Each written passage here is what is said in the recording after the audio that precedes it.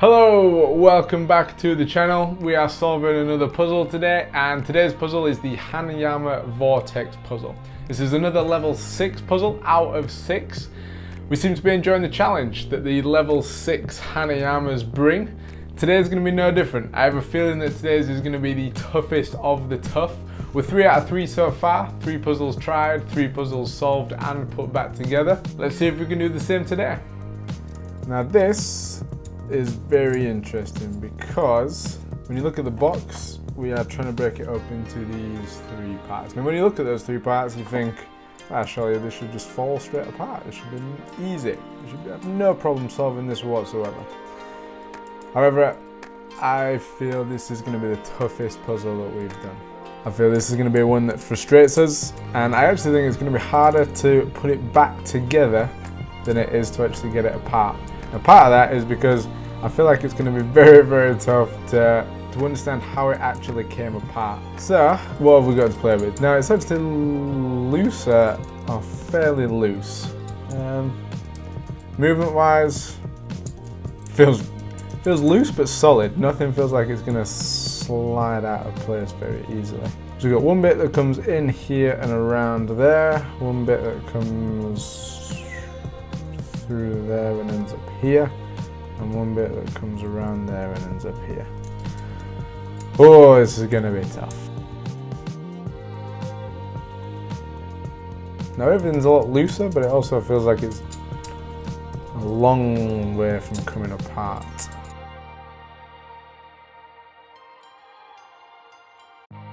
Right, yeah, surely nothing gets through that gap there, surely.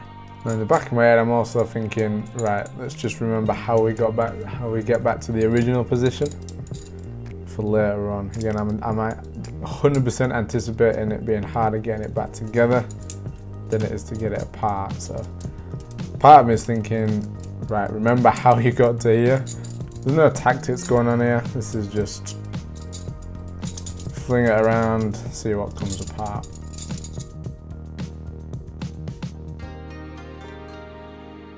And that one I can move all the way around there. I feel like getting this bit to here is a good thing because it seems less crowded around there.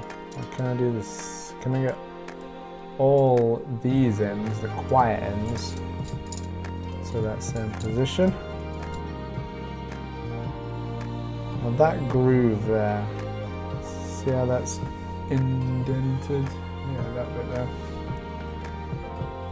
That's got to be the bit that passes through there, sort of thing, isn't it? And I'm guessing they've all got a bit where, yeah, so you've got it's indented in there, and I'm guessing the other bit has the same, a similar sort of groove.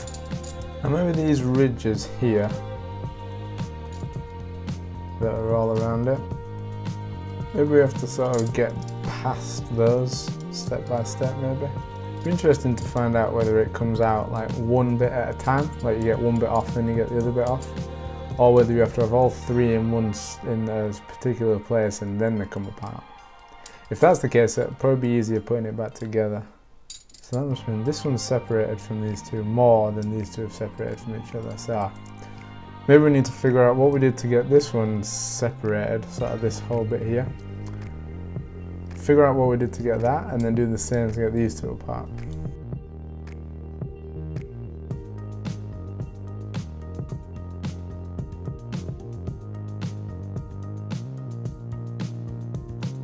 I'm guessing we need to get the grooves on each bit lined up. So here, no idea reason why, I'm trying to get this little thing through this hole just by playing around with positions, and there we go. So now I feel like we've got all the middle bits, all these smaller rings unlocked from each other. So now can we line up the bits that have got the grooves, so like in here on that one, and in here on that one, and somewhere else. Can we somehow get those lined up? Or have we ever used them? Are those bits out now? Let's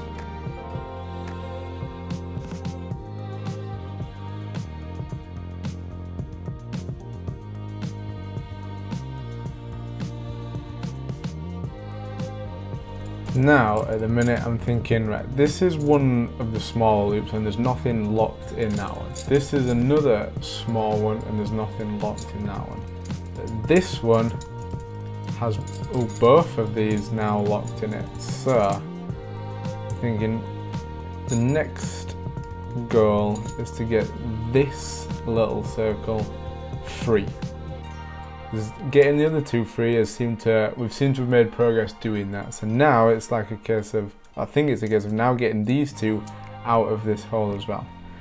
And yeah, with most things so far, I've no idea how we've done the previous ones, but we've got there somehow. So let's try the same approach of whatever it was. I don't think there's a name. Then and see what happens. There, so that's one of them out, and then we use that groove to get that out then. Now hopefully that doesn't mean, yeah, I think that's still progress. So now I'm going to try and get this one out of this circle as well.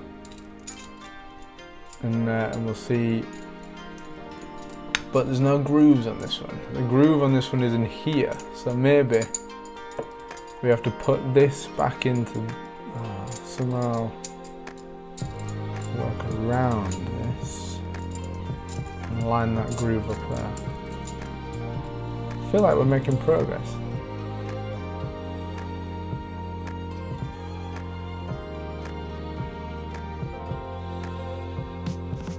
Okay, so after about half an hour of trying to get this groove lined up to get it out of this little small circle here, I think I've tried every possible combination, so I don't think it's actually possible.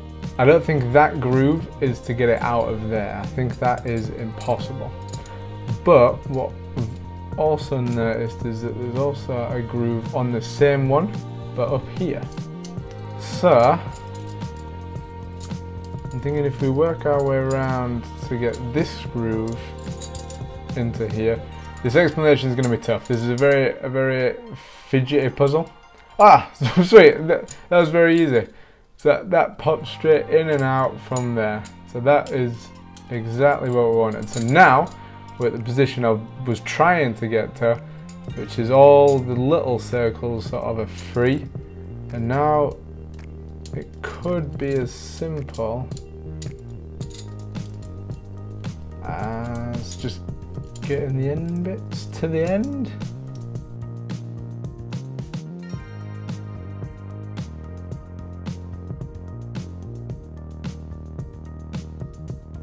Now the question is, does one bit come off first and then you can slide the other bit off, or do all three have to be in exactly the right position and then they all ping open at once?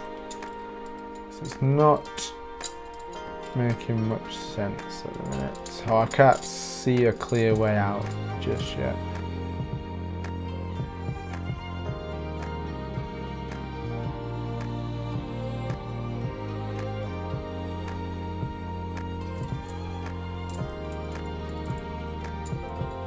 Oh! I think we've just done it. Have we done it? So now we're not all interlinked, we're linked by one. Is that?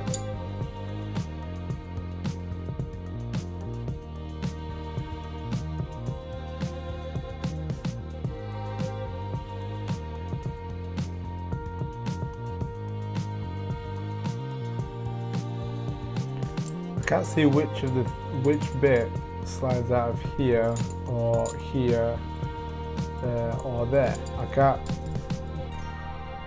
I can't see a bit thin enough. Oh, where was it? Ah, so it was just end on end. Alright, so end on end. There's an end on end here. It is. Ah, that feels good. That feels good. We did it. We got it apart. Oh, that took a while. That took a while. Okay, so before we put it back together, this is probably the best chance we're going to get to look at each individual piece and sort of explain how it opened. Now, it took me about an hour and a half, 2 hours to actually get it open then. But it's the time that it takes to actually understand the puzzle that's the key. So what's important about this puzzle is the grooves on each piece and how they sort of relate to each other. Because essentially the grooves are there for like what I think is just one part of the puzzle, or one step in the sequence that it takes to open it up.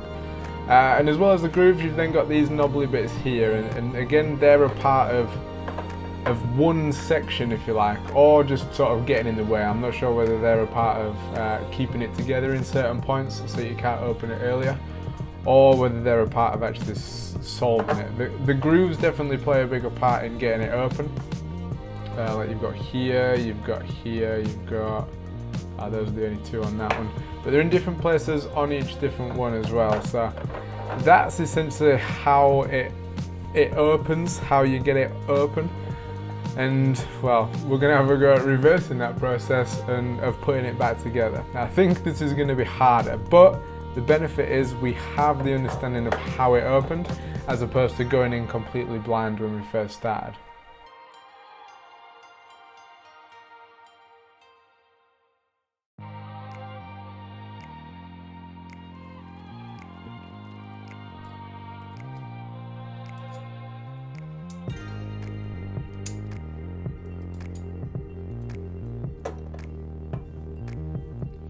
We did it! We managed to solve another one. This one was tough. Possibly the toughest one so far. It took about an hour and a half, 2 hours in total. Had a few breaks as well, so that hour and a half isn't counting the breaks. I found that at some points in there I kept repeating the same thing, or trying the same thing over and over and expecting a different result somehow. So I think Einstein would call me insane for that. So I took a break, came back with some fresh thinking, and it worked eventually. Again, it took about 3 attempts, or 3 sit-ins if you like, but it was tough. And the length of time that it took sort of gave me that understanding of how it actually opened. Using the grooves, using the knobbly bits in the middle, that actually helped in putting it back together. I said at the start that I think it might be harder to put it back together than it would be to take apart. That wasn't quite the case because of how long it took us to take it apart. If it had been a quicker solution, then it had probably been twice as long to take it apart. Because we took our time, because we understood how it opened and why it opened, it made it easier putting it back together. So there we go. 4 puzzles tried, 4 puzzles solved. This one was definitely the toughest one so far. If you want to see the other 3, one of these ones, then links to their video will be around the screen somewhere in a second. If you liked the video, please like the video. And if you want to see more, then subscribe. We'll be solving another one next week, and I look forward to seeing you then. Peace!